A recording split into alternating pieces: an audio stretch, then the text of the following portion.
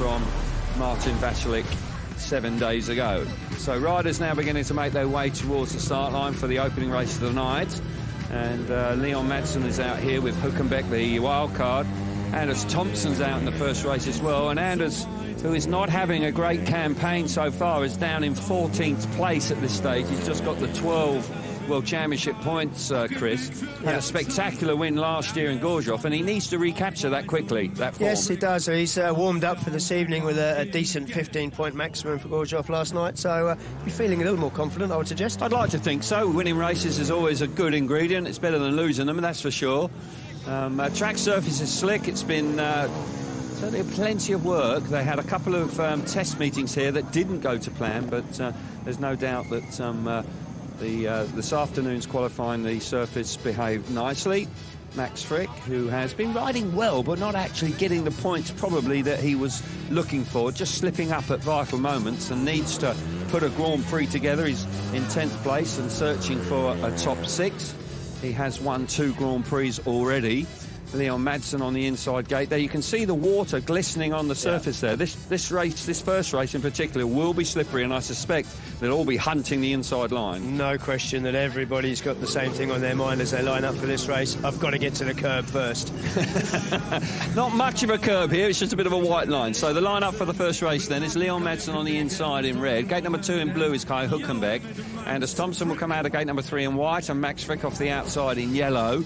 Going to be a long way from the outside in the first few races, that's for sure. You're going to have to drop the clutch absolutely spot on if you want to get to the first turn in front. Hülkenberg, useful performer around here. Starting going to be an absolute premium earlier on this evening, that's for sure. Heat number 1 then, we're away, sharpish. They roar towards the first corner. Madsen gets there, holds it tight. Frick gets forced wide. That allows Anders Thompson up into second place. He took the opportunity with both hands. Going to be very, very difficult for Frick on the outside. He's just disappeared there out of vision. So slippery and no grip out there whatsoever.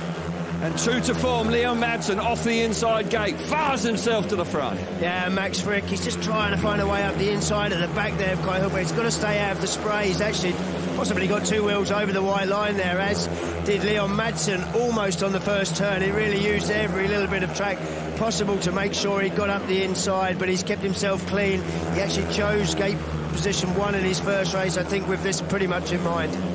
Well, he's making it work. He just got his nose in front initially into the first corner, and he's roaring away out in front. Thompson took that opportunist move early in the race to come into second place, and he's made it stick. And Max Frick, unfortunately, couldn't make any headway around the outside. Madsen wins the first race of the night pretty comfortably in the end.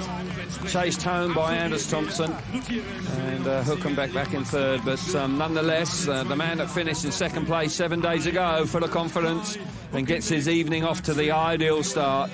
Terrific stuff from him. And will he now get on a bit of a roll? The world number 2, who really did want to take it to Bartosz Marzlik this year, the first 3 rounds. Didn't quite work out. Madsen out in front, 3 points for him. Thompson back in second place, 2 points. Kai Hülkenberg, the wild card, 1, and Max Frick missing out in the opening race of the SGP round number 4 here in Teterow. Yeah, no surprises. Track conditions, hard, slick and a little wet. It's actually Kai Hülkenberg that probably makes the best jump. But Leon Madsen just pushes his way into the turn, gets half his bike over the white line. Anders Thompson sneaking his way up the inside there of Kai Hülkenberg as they hit turn 3 on lap 1. But we can see there the surface, it's very hard, there's a lot of surface water. Poor Max Frick at the back, really, if he doesn't get on the inside of them, he is going to get completely filled in with every single corner. So, but that man there, Leon Madsen, be very happy for 3 points in his first race. Yeah, he bags the 3 points, and certainly, if you're being super critical, was it watered a little late? Possibly, but it's a warm evening, although half the track is in shade now, so as the sun goes down, then the track won't dry out quite as quickly. But we've got heat number 2 now, and we've got 3 British riders going head-to-head right from the get-go in heat 2. Bewley, the fastest man by some distance in the qualifying earlier on today. He's out here alongside Ty Wolfenden and Robert Lambert. The odd man out is Mikkel Mikkelsen here, the Danish rider.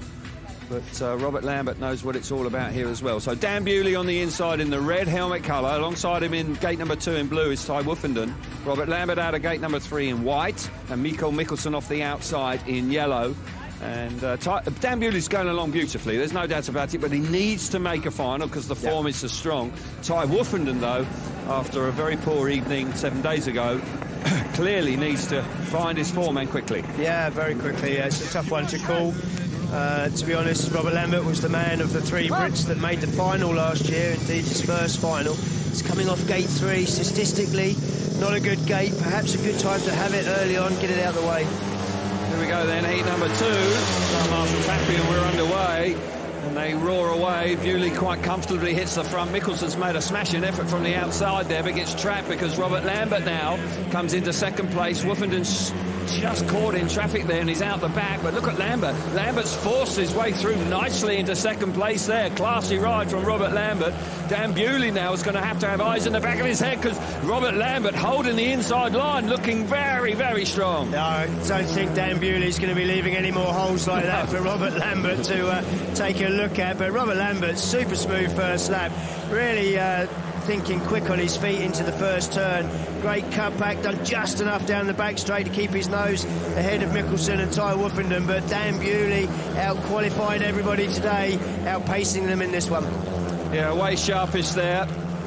And the man of the race, really and truthfully, is Robert Lambert. Mikkelsen showed strongly early to get into second place, but Lambert was smart, got himself through into second place and picks up a useful 2 points, but the 3 points go to Dan Bewley, and once again showing great form here, just like he did in Prague 7 days ago. Disappointment for Woofenden. That's alarm bells ringing there right from the word go.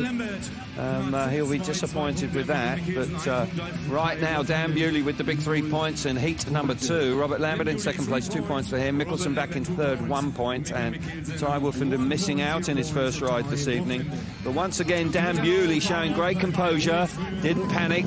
He did move off the line, but responded in the right nick of time because Lambert was coming strongly. Yeah, it shows the confidence that Dan Bewley's riding with, the fact that he thought he maybe had the speed to move off the line at this early stage. But really, really good first turn, smart first turn.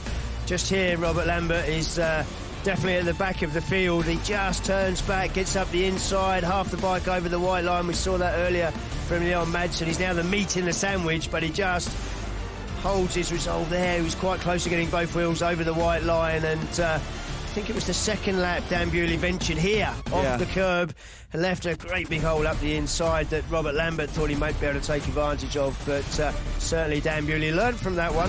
Kept it on the curb after that.